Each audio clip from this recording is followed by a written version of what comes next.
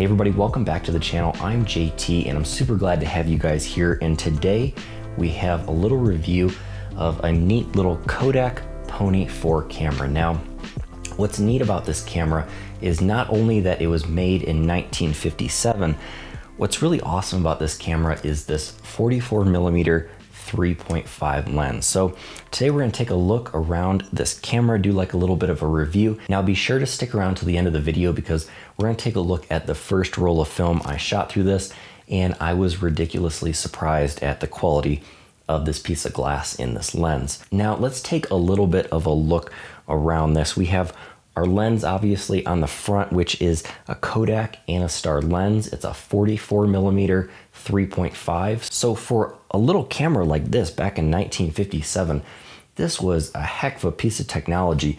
This thing was very sturdily built, obviously by the fact that it's lasted 63 years. It has this nice little Kodak logo on the front. We have our winding knobs here, and to open this and to load it with film, you push this little indentation on the side, and it's a little bit of a pain. You push it down, and then you slide this part down, and then the back of the camera just pops off like that. You load your film in by pulling up this little winding knob, wind it around a couple times, and you're ready to go. And then putting this back on is as easy as matching the slots up and then closing this little door, if I can do it the right way. There we go.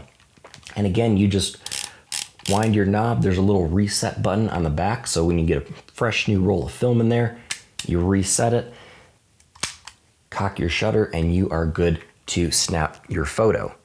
Now, what's really neat about this camera, in addition to being 63 years old, was the amazing build quality and the condition that I found it in. It also came with this little cheat sheet on the back here of exposure values with a bunch of arbitrary numbers, and I didn't understand what those meant until I looked at the top of the lens here.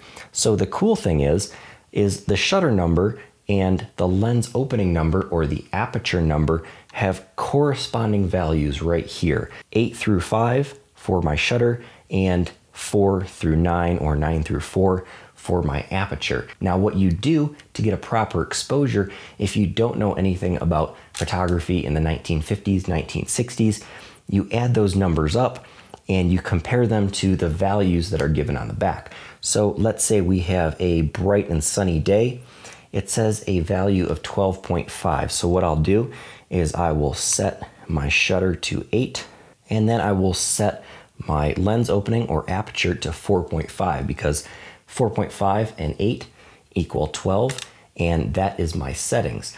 And what's really cool, if you do know photography, you have the actual aperture and shutter speeds on the bottom. So that would be a shutter speed of 250, which we have right here on our shutter ring, and an aperture of, it looks like, 5.6 on my little aperture ring. And it's such a neat feature and something kind of difficult to get used to, but having your shutter like cocking lever right there and having your shutter adjustment right here on the lens, because again, for these cameras, the shutter is actually just your aperture flicking open and closed very quickly, which is super neat. So if we take a look at the top of the camera, we have our shoe on top that'll hold a flash or any sort of accessory, and then we have our little exposure counter, which is kind of cute right there.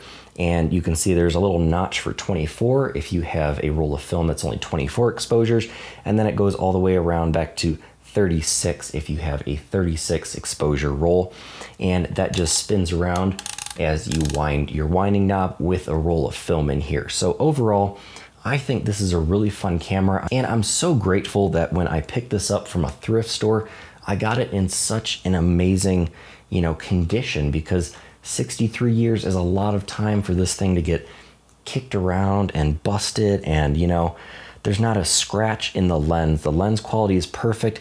There's some little scuffs on here and some little just wear marks on the back, again, from being 60 years old.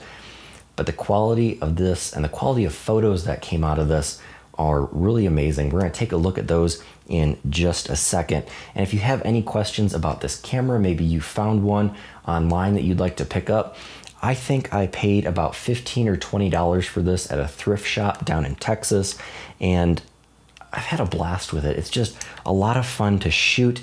Again, that tactile sound, the clicking of winding it up, resetting that next roll of film, and then cocking your shutter lever, and then taking your exposure. I love the sounds of that, and that's kind of why I've gotten into film again. And as most of you know, 2020, I kind of called it my year of film, where one of my biggest goals was to shoot a lot of film, and I'm probably about 20 rolls in, so I'm doing a lot better than the last couple of years. I've only shot a roll or two. So as soon as I got home from buying this camera at the thrift shop, I threw a roll of Fuji 400 Superia in this guy, loaded it up, winded it up, and it turned out great. So what I did was I got the film developed, I scanned it in with my Nikon Z6, did some minor tweaks in Camera Raw. I did a pretty good job at eyeballing the exposure. Some of them were a little underexposed, some of them were a little overexposed or blurry, but that's just the fun of shooting with film. And I'll leave in some of the blurry photos in there too, because again, that's a part of it. But let's take a look at these photos right now.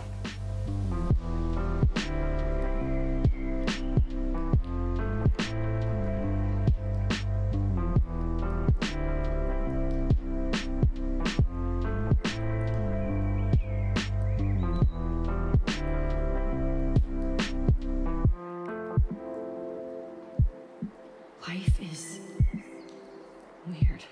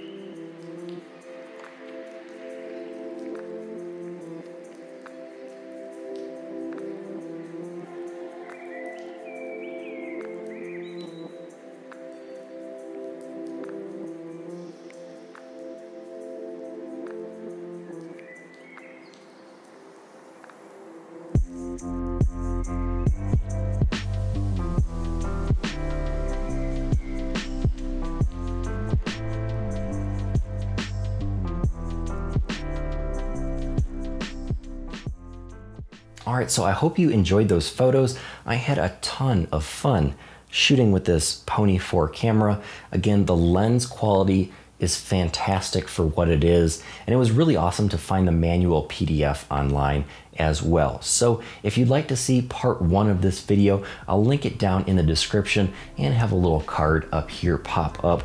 But if you can find this guy for 10, 15, 20 bucks, I definitely recommend you pick it up. It's just a ton of fun to blow through a roll of film with it, and I promise you won't be let down by the quality of the photos you take. So that's all for this video. Hope you guys liked it. If you did, please hit that like button down below and subscribe to the channel for more videos just like this. So until next time, get out and go shoot.